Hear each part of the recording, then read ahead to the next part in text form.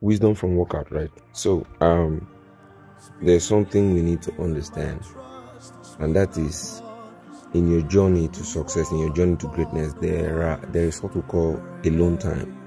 And these are times where the people that were rooting for you, your friends, your mentors, your coaches, are going to desert you, right? They are going to literally desert you, and your ability to keep moving at that point will go a long way to bring you to success. All right, so it's very important you are aware of this, because if you are aware, you will not be surprised when it begins to happen. At the time, Jesus had to do it alone. He was begging his disciples, come and help me, and they were sleeping. He had to continue. At the time, Steve Jobs had to do it alone. At the time, Joseph had to do it alone. All right, so there is that alone time, and these are times that will deepen your epiphany, that will deepen your conviction. All right, it's Nwafor here. Boom.